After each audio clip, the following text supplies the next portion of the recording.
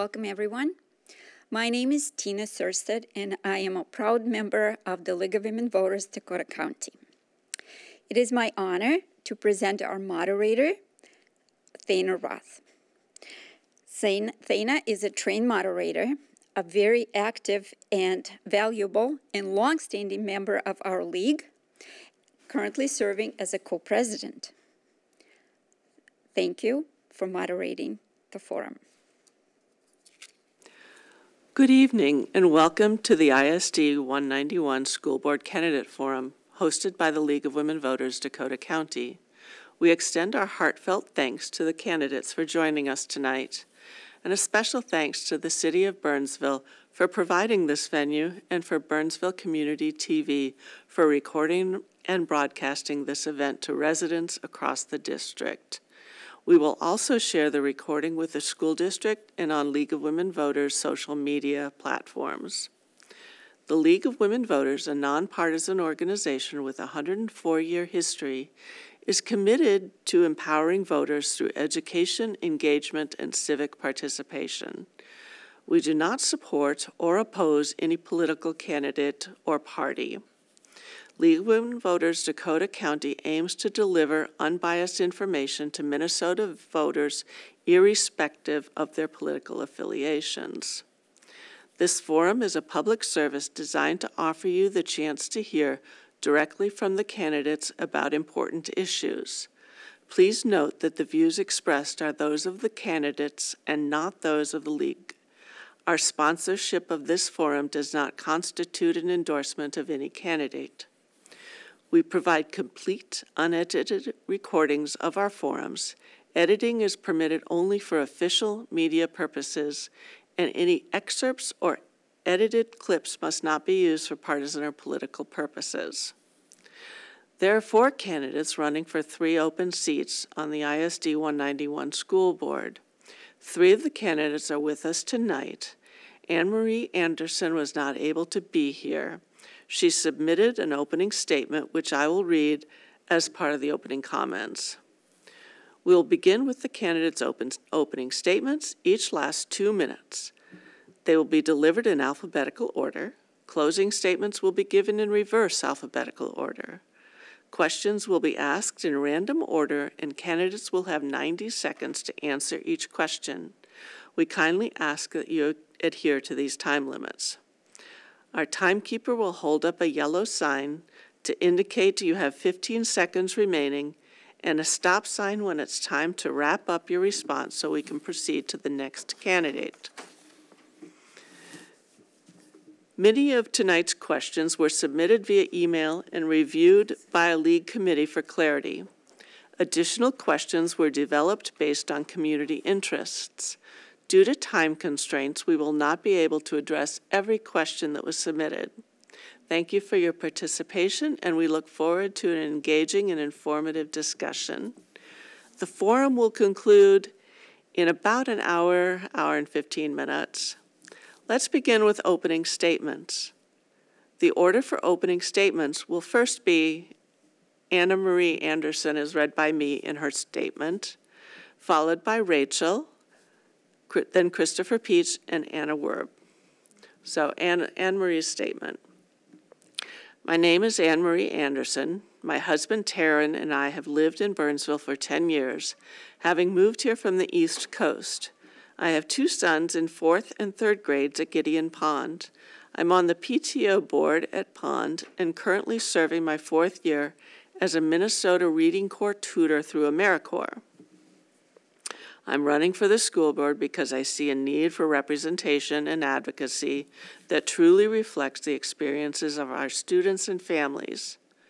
Having firsthand experience in our schools, I understand the challenges and opportunities that our community faces.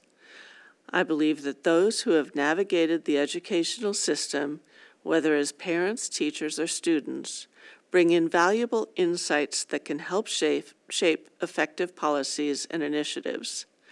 My background in pastoral counseling has refined my ability to remain an objective listener and thoughtful discerner. I can listen to diverse perspectives, participate in constructive dialogue, and make informed decisions that prioritize the best interests of our community as a whole.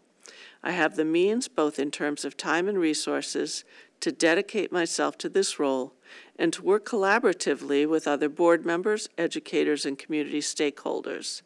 My goal is to ensure that every voice is heard and that our schools are places where all students can thrive. All right, next will be Rachel Mickelson.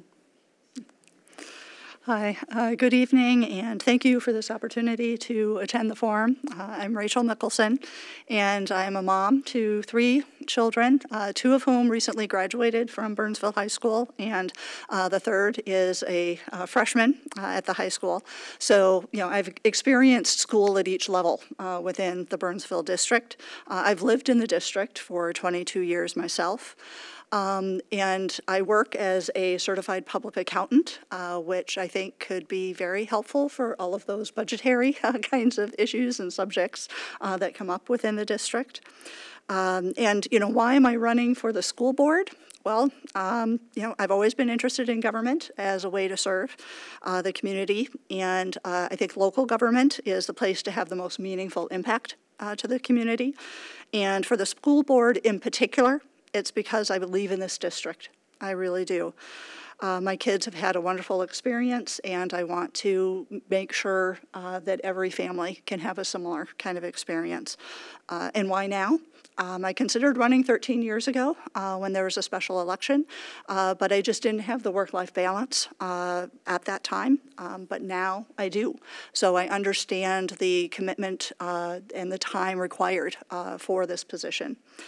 And finally, kind of to talk about my priorities, I think that graduation rates, student safety, test scores, student retention are all kind of issues that the district is facing. Our students need a high school diploma, and it's the first step to really being future ready.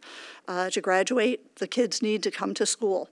They need to feel safe. They need to feel seen and respected by the faculty. Our test scores are not necessarily always the best measure, but it's a very visible one. And when we accomplish these last 2, we can increase student retention. Thank you. Christopher Peach. Hi, my name is Christopher Peach. Thank you for having me. I'd like to discuss my involvement in District 191. In 1972, my family moved to Burnsville.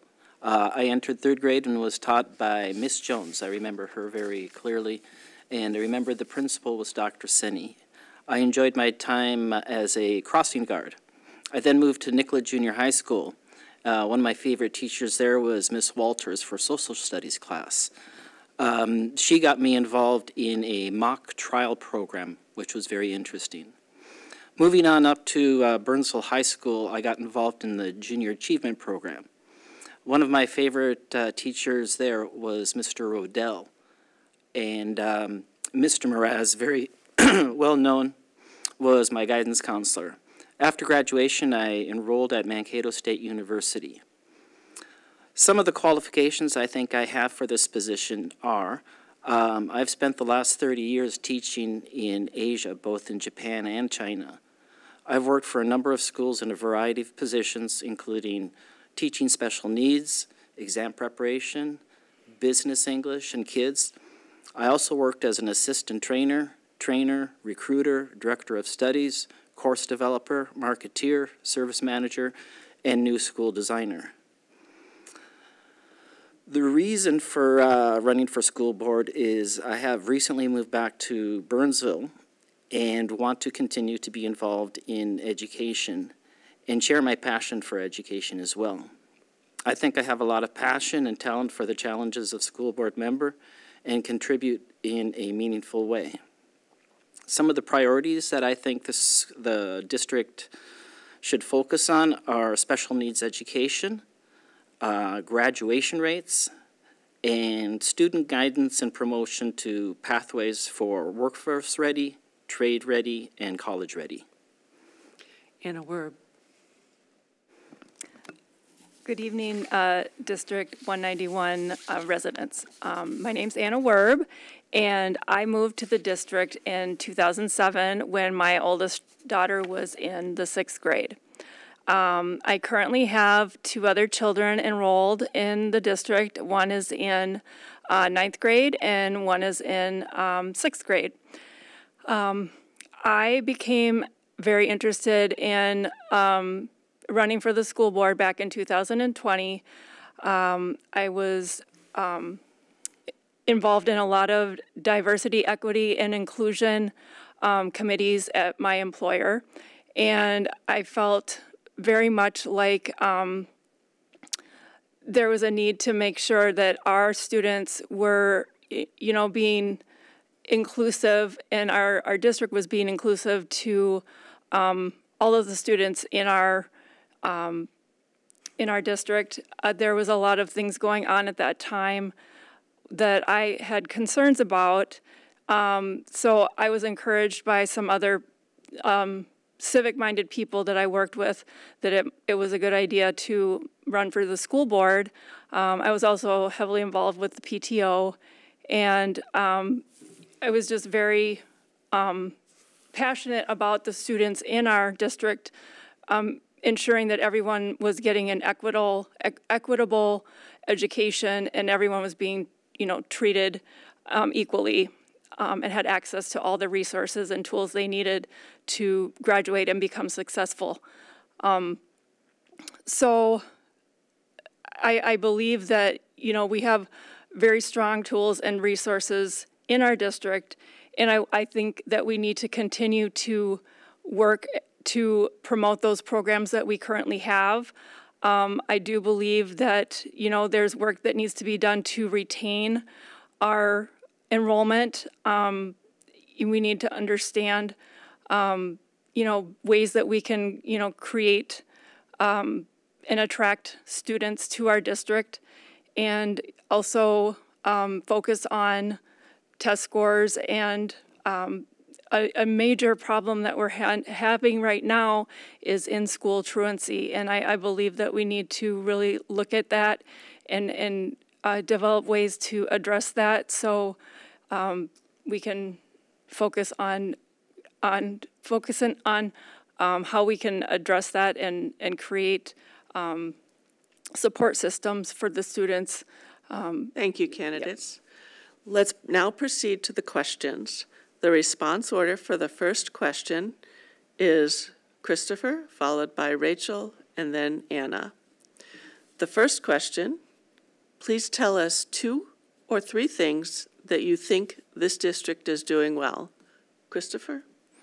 Well, the main thing that strikes me from discussions with the school board and other members of the community is their Pathways program. The Pathways program seems to be a very integrated and very engaging program where it gets different students to focus on their interests and then shows them a pathway how they can use that interest or apply that interest and become workforce ready, trade ready, or college ready. That's the only one that I can think of right now. Rachel? Thank you. First thing that I think the schools are doing very well is really having a variety of options, particularly at the high school level. The Pathways program that Chris mentioned, an opportunity to have an AA degree when you graduate, college in the schools classes, PSEO if you want to be attending something off campus to be able to have flexibility in the kinds of classes that you attend, the virtual academy, and the fact that the Pathways program is kind of getting pushed down to the elementary and middle schools to help kids kind of be, and the students to really be ready for that Pathways program once they reach high school, and be able to have options other than just, emphasizing everybody's going to go to college. And, well, what if that isn't where a student really sees themselves, going to, say, a four-year university? I think that our schools really provide options for our students so they really can feel like school is meaningful to them and providing a real education direction for them, something that can be meaningful for them for their future. And so I think those are a couple of the things that the schools are doing very well. Thank you. Anna? I agree with both the other candidates that our Pathways program is one of the things we are doing very well with providing our students with career focuses before they graduate and preparing them for, before they get out into the workforce. They already have that experience behind them, as well as the opportunity to have an AAS degree before they graduate high school. We also have put in many interventions within our district to identify when students are struggling so that we can get them going on the right path. Those early interventions are what are key to getting students back on track if they're failing or if they're struggling in a particular area or subject. I believe we're also doing very well at letting students identify with where they are culturally. We have many affinity groups that the students can join and just, let their identity of who they are as a student really shine through, and let them feel very much like they're who they are as a person. They can come to school and feel like they aren't afraid to be who they are at school. Thank you. The response order for the next question is Anna, followed by Chris, and then Rachel. The second question is, what are a school board member's roles and responsibilities? How does this differ from the roles, responsibilities of the superintendent or administration? Anna. So the school board member's role is to oversee the superintendent, as well as approve and oversee policy and procedures, as well as any type of decisions that are needing to be made in regards to budgetary items. The school board is basically the oversight of the school district. This is different from the superintendent or the administration because they don't make those decisions as far as like if a policy needs to be updated or changed, they can bring those things forward. But ultimately, it's the school board that makes those final decisions and approves or rejects those. Chris? I'm not 100% sure on all the roles of the school board members versus the roles of the superintendent. But from what I understand,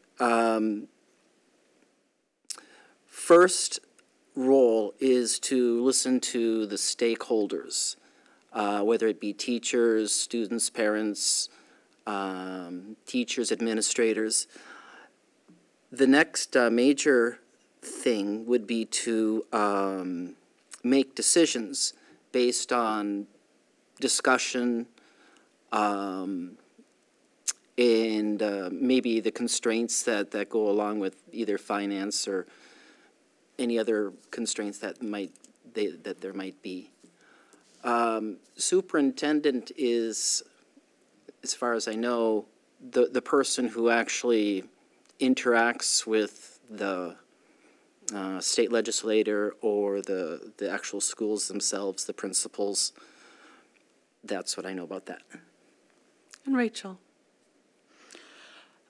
So the school board members' role and responsibilities, they have several. First would be to negotiate the contract with the teachers. And then as part of that, really since they're a good 80% of the budget with personnel and benefits would be the budget and approving and managing the budget for the school district, along with setting the policies for the school district.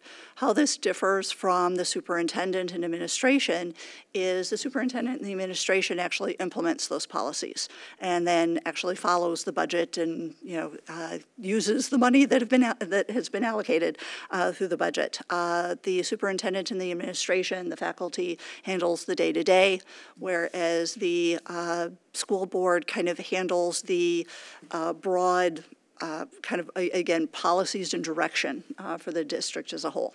So that would be the differences between the two roles. The response order for the next question is Rachel, followed by Anna, followed by Chris. The teacher's contract with Burnsville was settled nearly one school year after the previous contract ended. Do you think it should be a goal of the school board to reach an agreement earlier in the next round of negotiations? If so, what do you believe the school board could do to help make that possible? Rachel?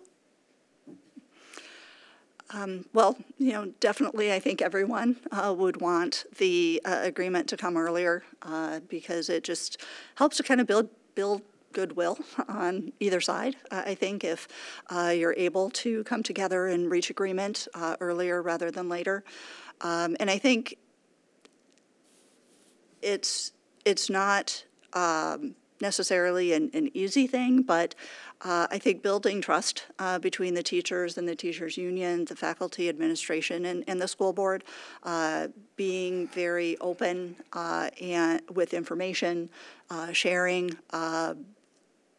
can really go a long way toward making negotiations successful when each side really trusts that they're coming to the table in an open manner, and that neither side is really trying to kind of, I guess, pull one over on the other, or really, just get away with something and take things away is something I think that is very important.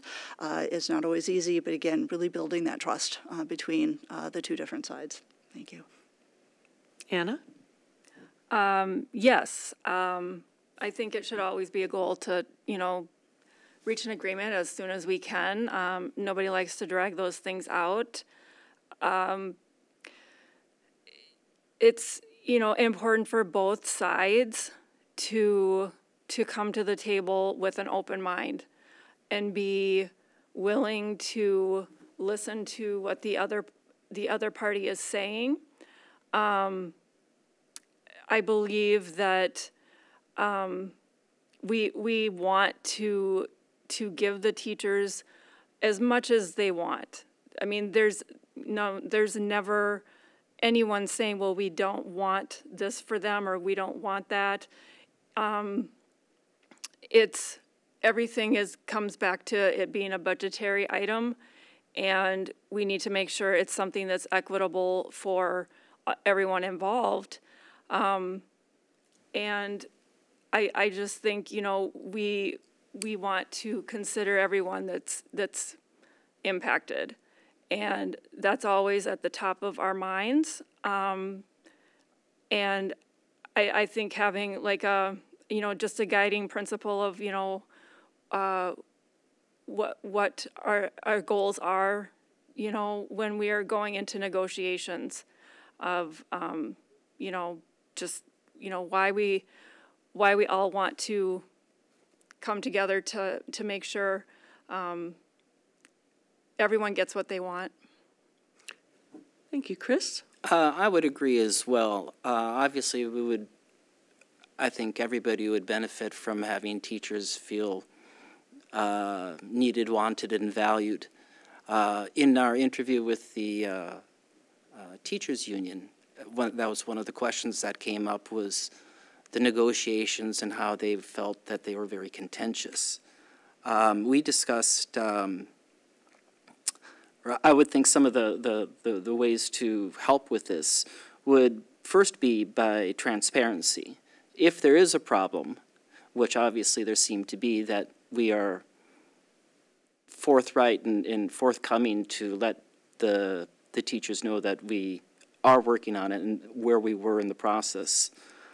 Another thing would be to secure ample funding, whether it be through the state, the federal, or other types of revenue, whether it be a bond or something of that nature. Try to get it done as fast as possible. I think that's in everyone's best interest. Thank you. The response order for the next question is Chris, followed by Rachel, and then Anna.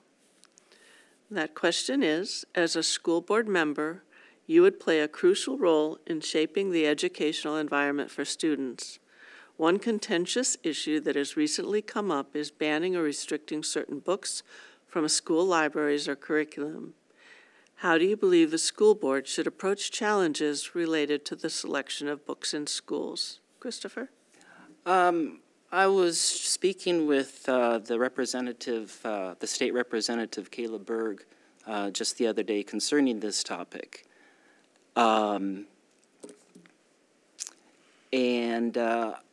There is a law, I think, that they are working on right now that would be a ban against banning books.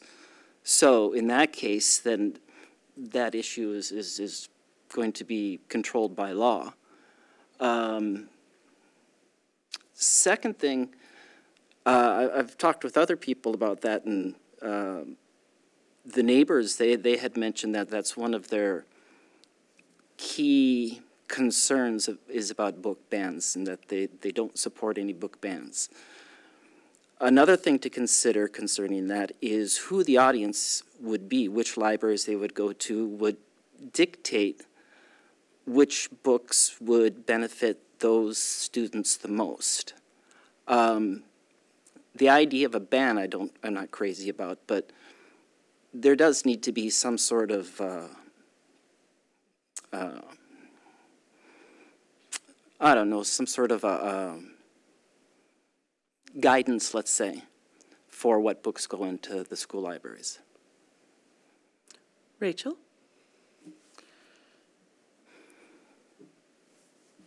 I know that this issue is coming from generally an area of concern the parents may have and the public may have concerning what is available at the libraries. I think that providing information and being very transparent is important to help the public really understand what is and isn't available at the libraries. Our school libraries, have age-appropriate books at each level, and they are divided by section. And so this is something that I think is very important, that parents really understand about what is available to their children and the kinds of choices that they can make. Also, I feel very strongly that everyone needs to see themselves represented. And so there will be books available that show a variety of different families, different main characters that may be in these books. But I think it is, very crucial for them to be available, and that doesn't mean that every student checks them out. So I think that is something that is very important to really share with the parents and the people who are concerned. Anna? The curriculum that is available in our district is all outlined in policy.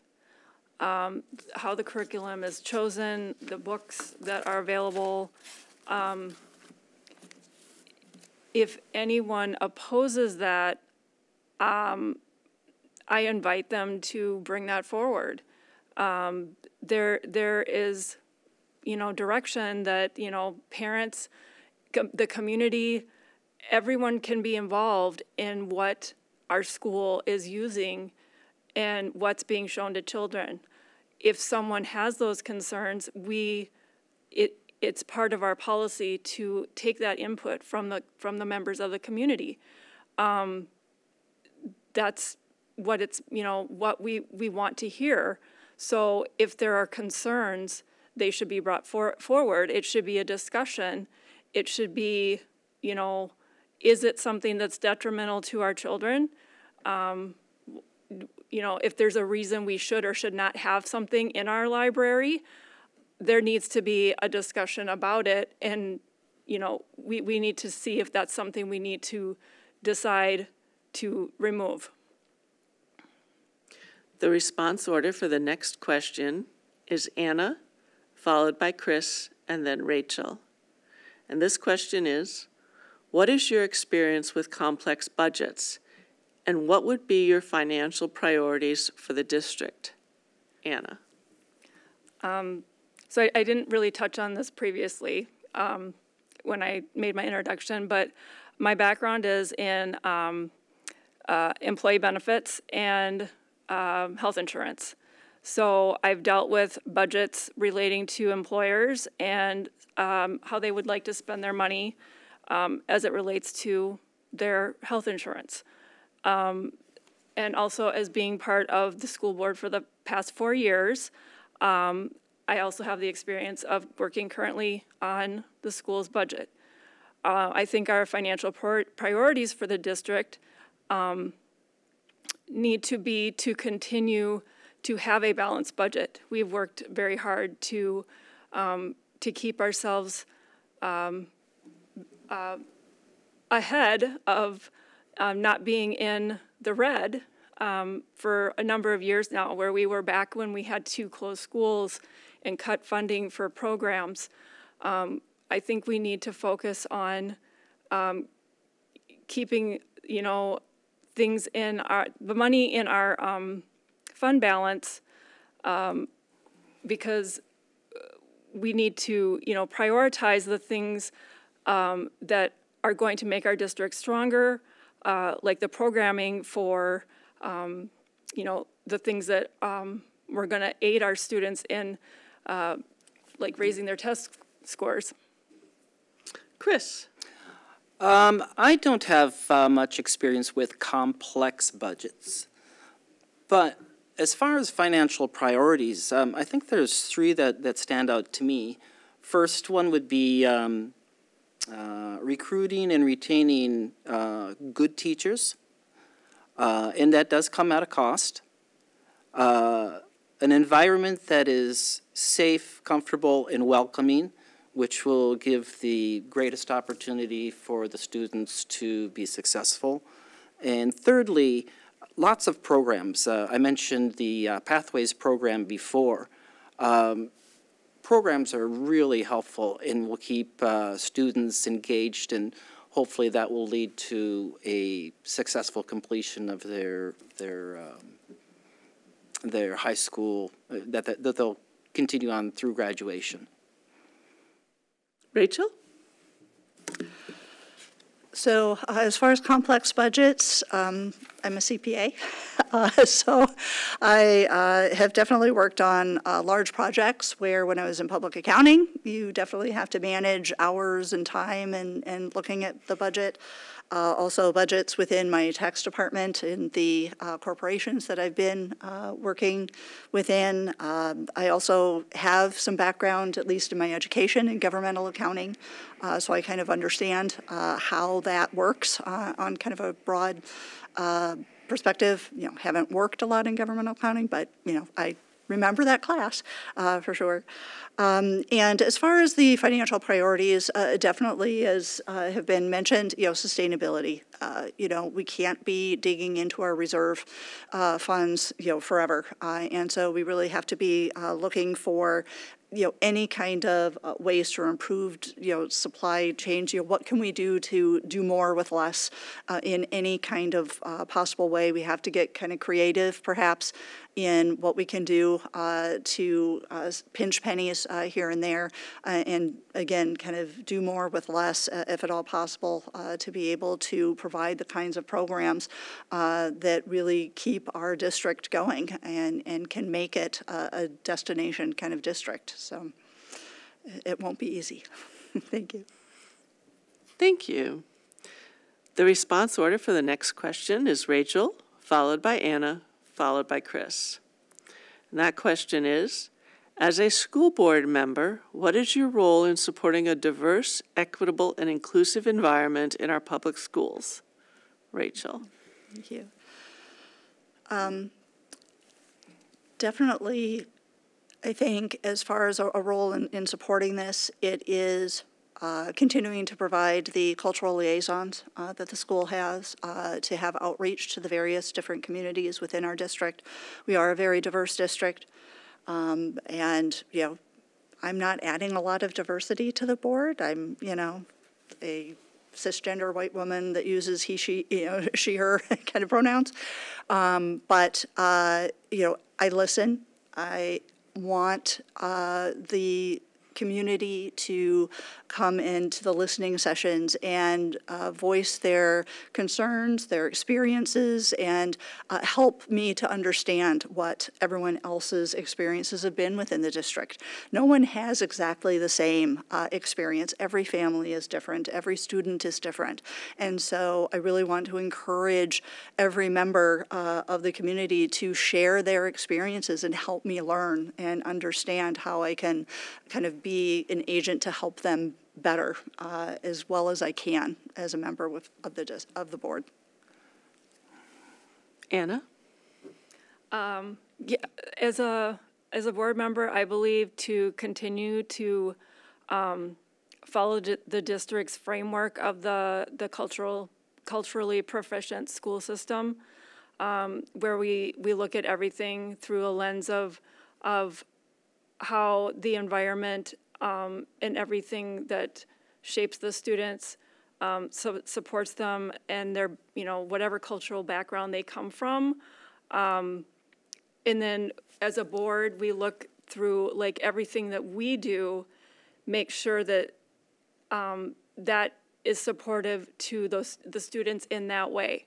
Like anything that comes across our desks is we're looking at it from that framework to make sure that everything is inclusive to our students. Like if there's a new program, is it going to be limiting to that you know, is every student going to be able to get the same, is it going to be equitable for all of our students? Just making sure that everything we do as a board, we're using that lens. Chris? I'd like to get away from the word diverse, equitable, and inclusive and change the word to cultural wellness. Cultural wellness being aware and accepting of differences and similarities in different cultures. That's all I have to say about that. The response order for the next question is Chris, followed by Rachel, and then Anna. And that question is, if you're elected, what would you hope would be key accomplishments of the board during your years of service? Chris? First and foremost is the graduation rate. Reading online that it was 75% seems to me is quite poor. When we live in such a world of abundance that we have so much support to give and so much to offer that if I could raise or if the rate could be improved to, let's say, 90%, I would say that would be quite an accomplishment. Rachel? Yeah. I guess, you know, putting my CPA hat on again, a balanced budget would definitely, I think, be a key accomplishment that I would hope for. As Chris mentioned, increased graduation rates, you know, going from, you know, maybe a quarter of our students roughly not graduating to, you know, when that includes the alternative high school, to increasing those rates. Would definitely be an accomplishment. Also increasing overall enrollment, making this a district of choice would definitely be a key accomplishment and a goal that I would love to have in the next 4 years. And just for every student to really have a positive experience, that, you know, if I talk to a student in any kind of situation and ask them, what's been good about your day? Have every student be able to tell me that they have had a positive experience that day. That would be my final key accomplishment that I would love to have. Anna. So I would say there's several. For sure, seeing test scores back up to where they were pre-pandemic. And that does tie into graduation rates, so I would definitely like to see our graduation rates increase. As far as the enrollment, I know I'm trying to be somewhat optimistic. I would say at least not lose enrollment. If we were even to remain flat, I would be happy with that. And then the expansion of the pathways into, we've just begun to extend pathways into elementary, but I would love if we could really get parents in with kids in those grade levels talking about pathways in elementary. Everyone's always talking about pathways in the high school. I'd like to hear them start talking about pathways in the elementary school. The response order for the next question is Anna, followed by Chris, and then Rachel. That question is, would you consider holding a forum with high school students to allow them to express their concerns and questions to the school board surrounding their educational preparedness in a rapidly changing world? Anna? Yes, I absolutely would invite the students to hold a forum. I so love hearing from our students.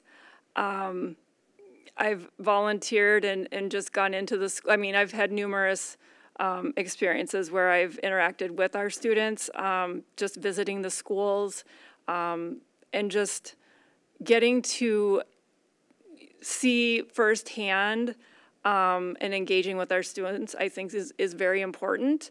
And hearing from them what they might give to us that we could give back to them. Just, what we could maybe glean from that, I think would be very valuable. Chris? Absolutely. They are one of the key stakeholders in the school districts, so their voice should be heard loud and clear. And I would imagine that they're going to offer lots of solutions to some of the problems that they might be facing. I had one more point, and I don't recall it now. Yeah, I'll go with that. I think there's going to be a lot of solutions presented, and because they are a key stakeholder, absolutely like to hear their voice. Rachel? Obviously, absolutely. I think students will, as has been mentioned, the students, I think, can really surprise us with the insights that they'll have and the solutions that they'll be able to put forth to what they're seeing in the schools.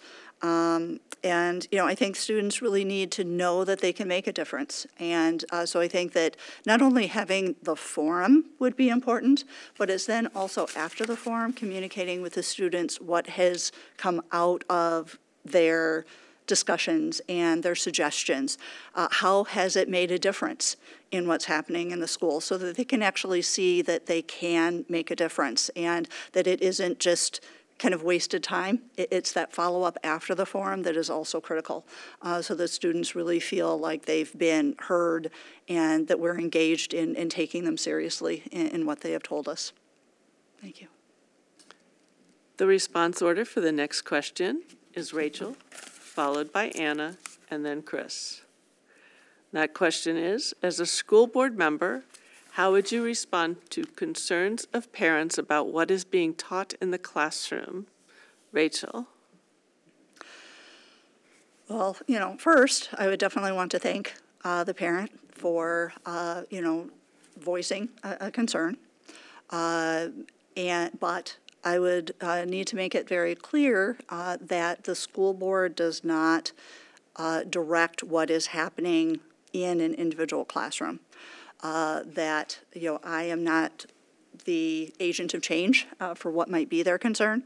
So I would need to direct them to their principal, to the superintendent, as the people who can actually kind of bring about some of that change or has that immediate impact to their concern. But I would definitely, and I would, give the principal and superintendent a heads up that, hey, there's this concern. A parent may be approaching you with this concern. But I would definitely want the parent to feel heard, and also just, again, thanking them for voicing whatever kind of concern they have, so that they will feel comfortable going to the appropriate person that can really address that concern. Anna?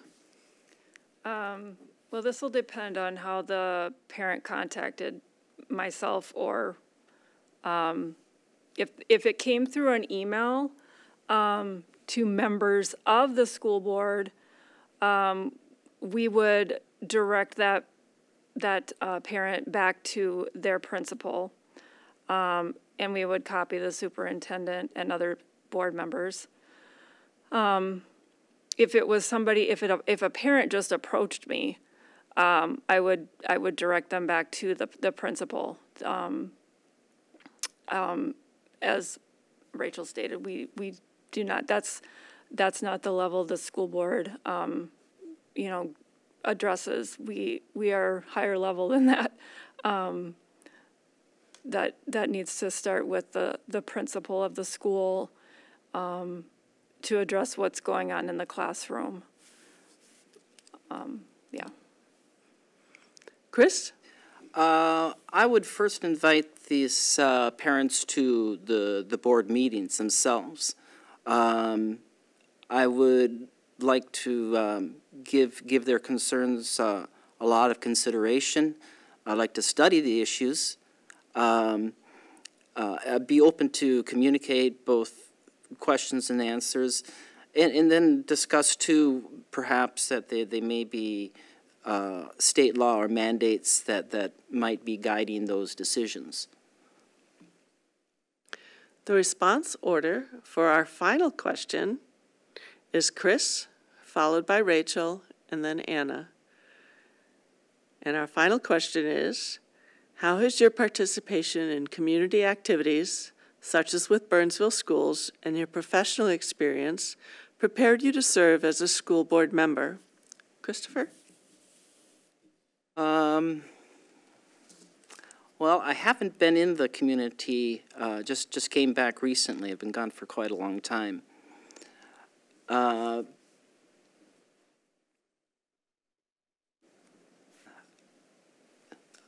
don't have anything for that answer. Rachel?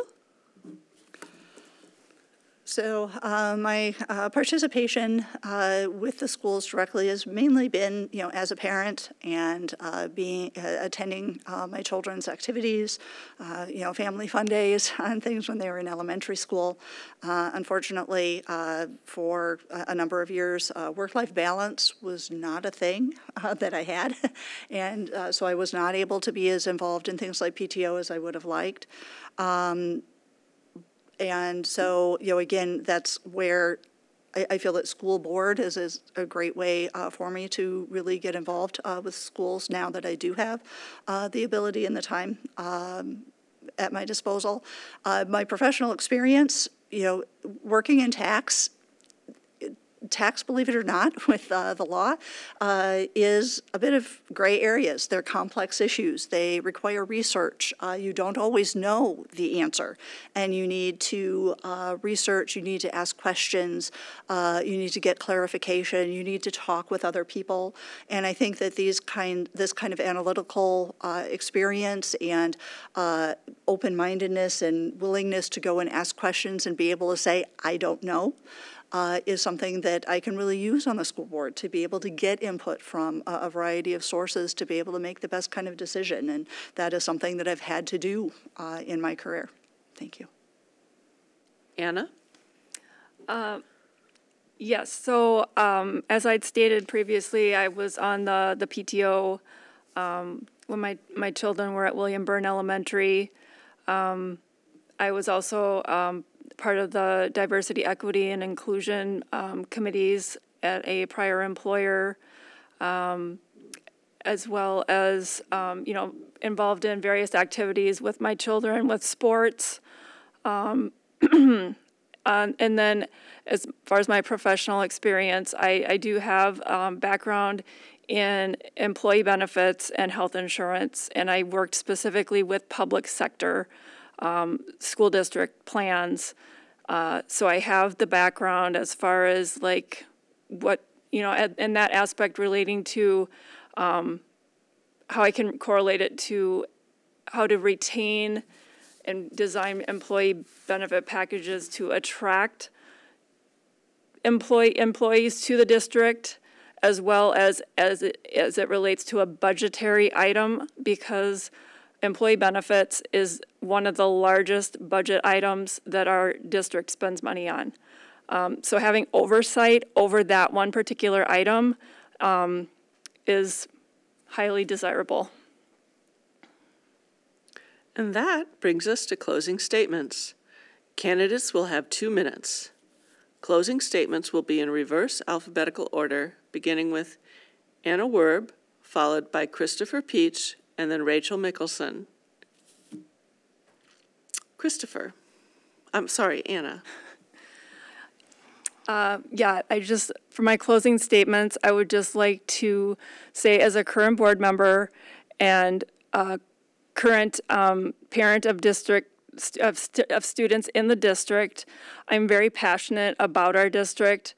I love our district. I would not have wanted my kids to go anywhere else. I believe we have a stellar education program in our district. I would appreciate your vote for me, as I would continue to do the work I've been doing on our board to make sure and ensure all of our students have the programming and the tools and resources they need to become the best students, and further their path to whatever that may lead them after they graduate. My focus is on increasing test scores, increasing graduation rates, retaining students, and I think we really need to focus on in-school truancy. We need to identify the reasons why that has grown to such exorbitant levels since the pandemic. That can be a key to why we have lower test scores. And I really think that we need to focus on these issues, and I would like to continue to make our district the best that it can be. Thank you. Christopher?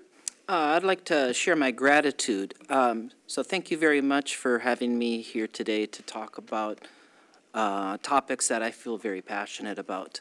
I'd like to restate my qualifications. I have an extensive involvement in many aspects of the education business from all over the world. I have firsthand experience with the district being a student from 3rd grade through graduation and then on to State University. I think I'm sensible, principled, creative, and have strong communication skills. Restate my priorities. The graduation rates need to increase. Special needs education, I think, is a priority. And finally, student guidance and promotion to pathways for workforce ready, trade ready, and college ready. And finally, call to action. Don't forget to vote. Rachel? First, I want to thank the League of Women Voters for organizing and hosting this forum. To everyone who submitted questions, thank you. And also to everyone who's taken the time to watch this in whatever place you have. Being an informed voter is very important, and I hope that we've provided you with helpful information to help you to make your decision here tonight. I really believe in District 191. I live on the edge of the district. The closest elementary school to my house, 2 blocks away, was actually in a different district. But I did not do open enrollment into another district. I wanted my children to stay in Burnsville. And I definitely value the work that teachers do, the diversity in the district, the experiences that my children have been able to have within the district. And that's why I'm running for school board, is to be able to give back to this district that's really given a lot to my family. There's no easy answers to the largest issues that are facing the district, whether it be retention, testing, graduation rates. I mean, there's just no easy answers, but that's what makes the board a rewarding experience. That means, participating in any way within the district a rewarding experience. And if it was easy, everyone would do it. And, I really look forward to the challenge of the next 4 years, being part of that board and working on those issues if I'm elected. Thank you very much. And that concludes our candidate forum. On behalf of the League of Women Voters, Dakota County, we extend our sincere gratitude to everyone who participated in tonight's forum. A special thank you goes to our candidates for their commitment to the democratic process and their willingness to serve our community. The League of Women Voters is dedicated to researching issues crucial to our members and the well-being of our communities. If you're interested in learning more about our work and discovering how you can make a difference, please visit lwvdakotacounty.org. For additional information about voting and candidates, please check out mnvotes.org and vote411.org. Thank you again for tuning in, and don't forget to vote by 8 p.m. on November 5th.